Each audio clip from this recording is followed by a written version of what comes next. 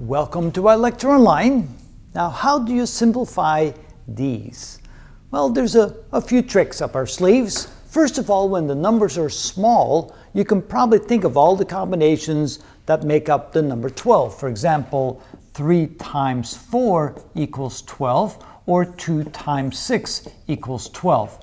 And notice 4, you can actually take the square root of 4. So this would be the preferred way of writing 12. So this can be written as the square root of 3 times 4, which is equal to the square root of 3 times the square root of 4. And of course, the square root of 4 is equal to 2. So this can be written as 2 times the square root of 3. So when the numbers are small, you simply look at all the combinations and then look for one of the factors that you can take the square root of in this case.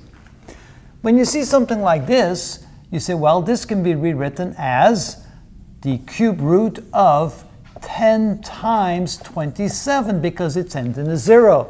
So go ahead and factor out a 10, so to speak, and then you realize that this is equal to the cube root of 10 times the cube root of 27. And then you have to recognize that, yes, you can take the cube root of 27. That's equal to 3, because 3 times 3 times 3 equals 27. So this can be written as the cube root of 10 times 3, or write the 3 first, 3 times the cube root of 10 as the most simplified form of that radical. And then we have something like 245 inside the square root.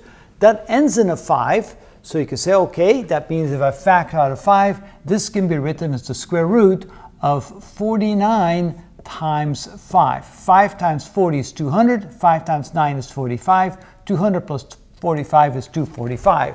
Again, you can say that 49 times 5 is equal to 200 plus 45, which is equal to 245, by multiplying 5 times 40 and 5 times 9.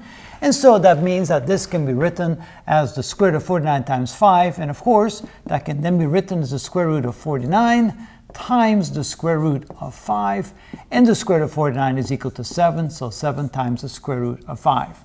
So the key is, if it ends in a 5, try to factor out a 5. If it ends in a 10, try to factor out a 10. If it's a small number, look for the combinations that multiply to get that number, and then look for something where you have something like 2 squared or 3 squared or 4 squared, so you can take the square root of that.